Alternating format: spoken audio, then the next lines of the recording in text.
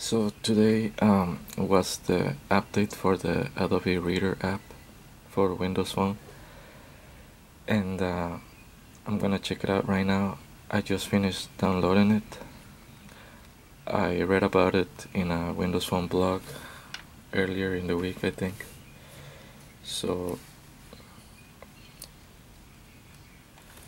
I'm going to walk through the new features. I haven't tried them out yet.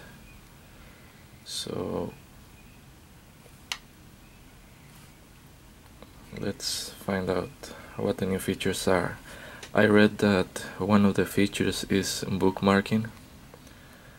Um, so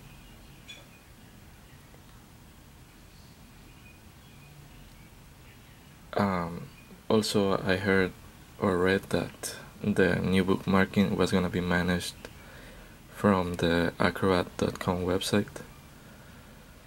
So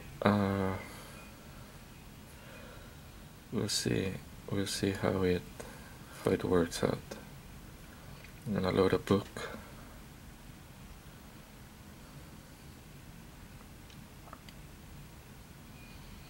Alright. This is a PDF I downloaded from the internet. Continuous page scroll. So this is the home button. Apparently this takes you back to the beginning of the app where the list of books are. Let's see.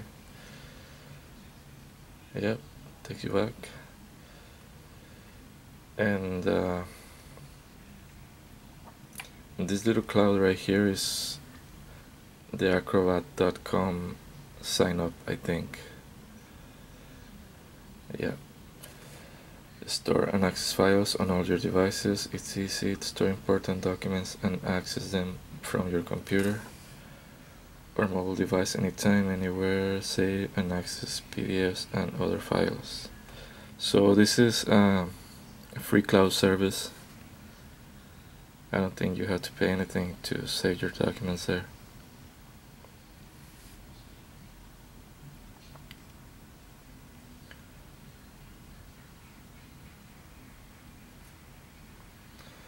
Okay, I don't have an Adobe account, so I'm not gonna even try to do it right now because probably have to use your computer. I'm not sure. Sign in. Okay, create an Adobe ID. Alright, so let's try that.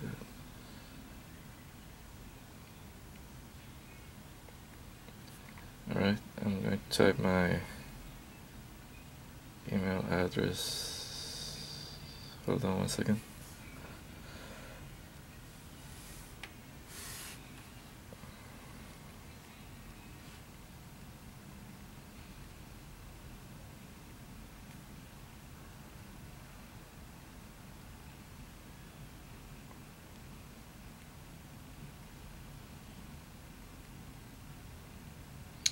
Alright, so I enter my email. Now I'm going to type my password.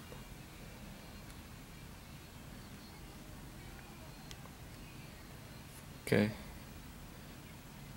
Retype password.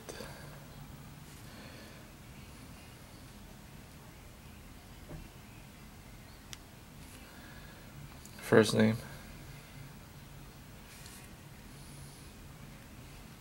Abraham. Last name. Whatever my last name is.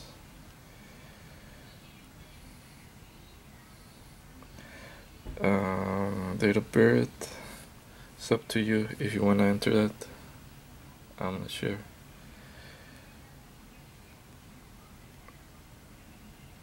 Okay.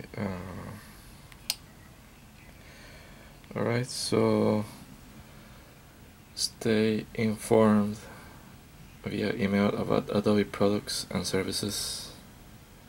Sure, why not? Create. Alright, so you're gonna sign in with your new created account.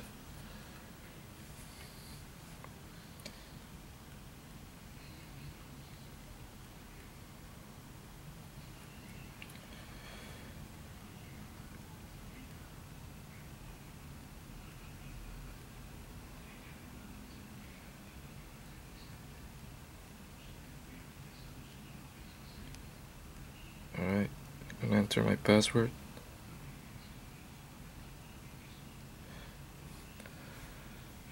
Okay, so you need to verify your email address. Okay. Yeah, I need to verify first. Alright, I'm gonna do it later. See what other feature.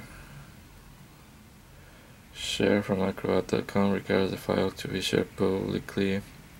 By clicking Make Public, you can authorize the application to share the selected file publicly in order to share a link for the same. You can revoke public sharing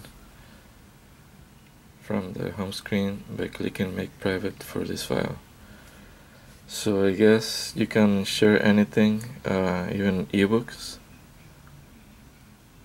I'm just gonna click Make Public. Alright. So it's gonna want me to sign in. So I'm gonna back to check out the other features. Let's see, what is this?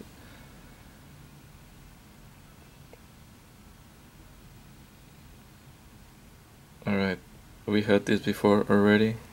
You select if you want the continuous scrolling or single page.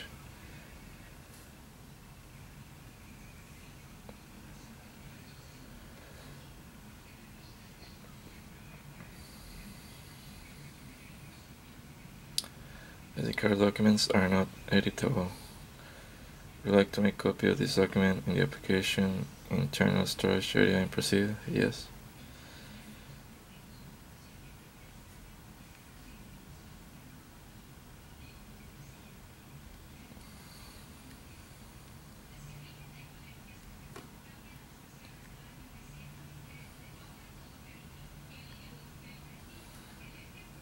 Alright, so here are the features, editable features. Let's see, you can make a note, you can highlight, strike out text, and underline. That's actually awesome because I could really use some underlining. Let's see.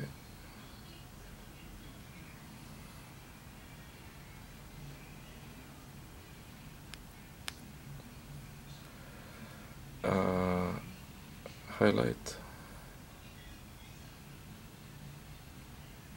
Alright, there's a highlight right there. Good.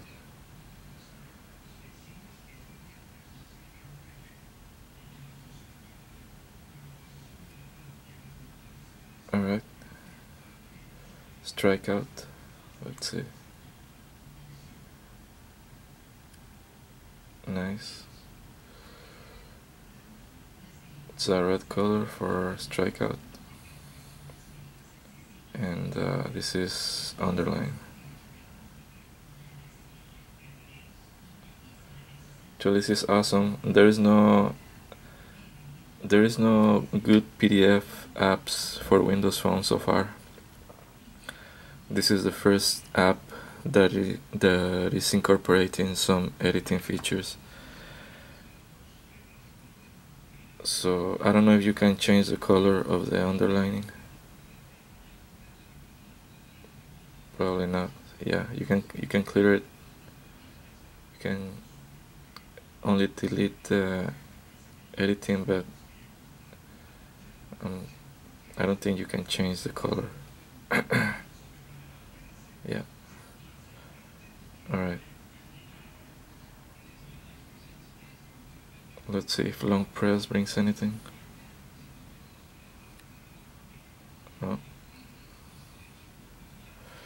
Alright, let's check out other features. So this is the editing. This is probably the search. We had that before.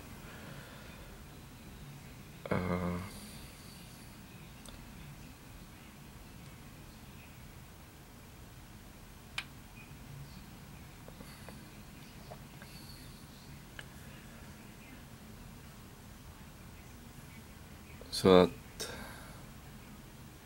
is probably gonna remain the same.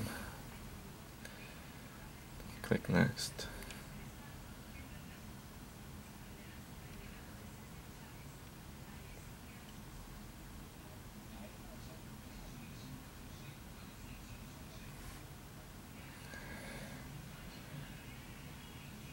It's a little bit slow with the searching,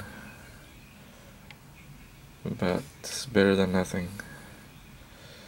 Okay, so I think that's all the features they added so far, and this we had before. It's the chapter hot linking.